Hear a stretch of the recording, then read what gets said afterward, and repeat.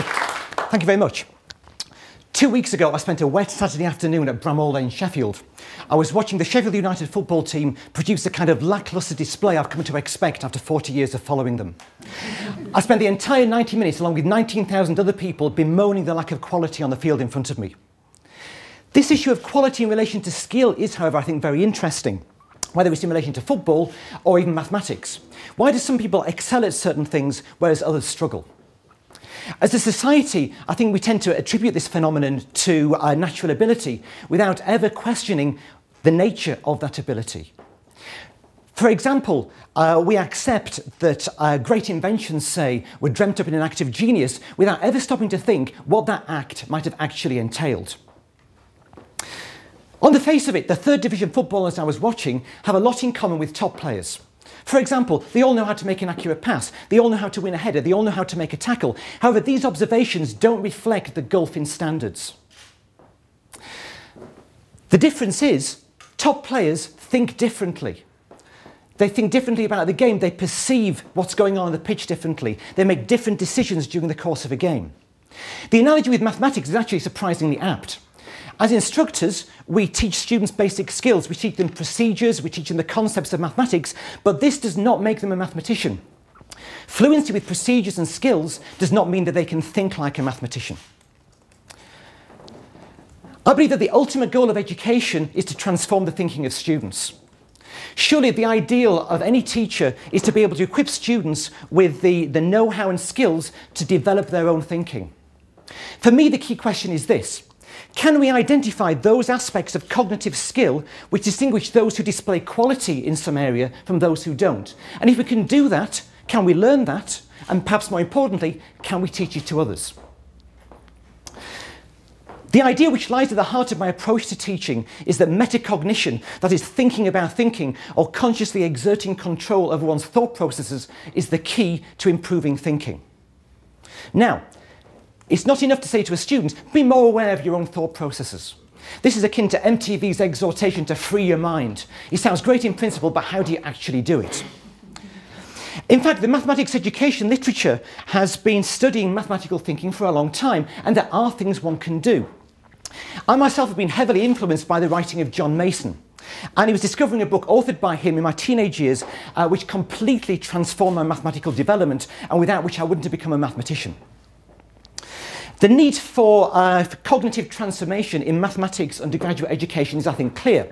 For example, if one takes a school leaving certificate syllabus in mathematics and compares that with a typical first-year mathematics module at university, on paper these things can look very similar. However, there is a difference, and the difference is in the way in which we expect students to think about that content. Actually, there is, if anything, there are two transition points in undergraduate mathematics education. The kind of transition I've just described of students entering university, and I think failure to deal with these issues head-on leads to lots of the kind of problems that are very well documented. However, there is another, if anything, more serious transition problem in mathematics, which students who elect to take a degree in mathematics encounter, and that's the boundary between computational procedural mathematics and rigorous abstract mathematics. I teach a module entitled Problem Solving and Proof. This is delivered as part of an evening MSc program for mathematics teachers. The idea here is to try and improve mathematical thinking. It's not about mathematical content. I'm not interested in developing the procedural skills of the teachers so much as encouraging the kind of thinking which facilitates creativity and invention in mathematical problem solving. For example, we look at the role of attitude and beliefs in decision-making during mathematical problem solving. We look at the role of emotion. We look at examples of good and poor metacognitive control.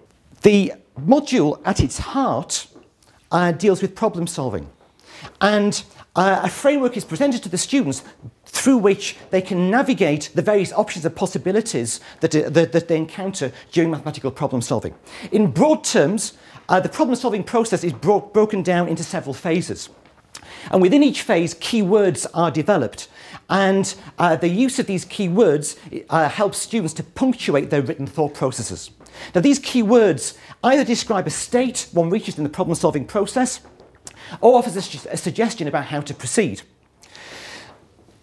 In this way, these keywords provide cognitive landmarks, and by writing them down, students are forced to take an overview of where they're going and hopefully develop their own metacognitive control. Now, none of this is easy, either for the students or for the instructor. For example, last week I gave the students an example to work on in class, and the point of this example was to force them into trying things and experimenting, observing and refining. As I walked around the class, some students had written a couple of things down and were staring at a page waiting for inspiration.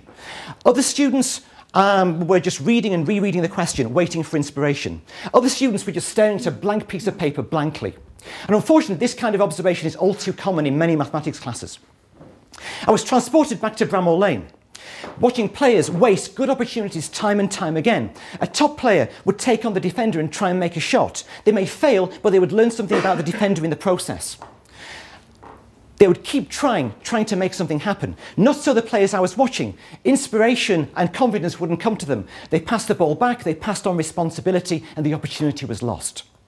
Meanwhile, back in the classroom, after much encouragement to actually do something, to not worry about being right, to try and refine and observe and revise, the class eventually came up with an elegant solution to the problem, a solution which was actually quite unlike the one that I devised before the class. I think it's this kind of experience which lies at the heart of good education, and it's the kind of experience which will stay with the students long after the precise details and facts have been forgotten. Thank you.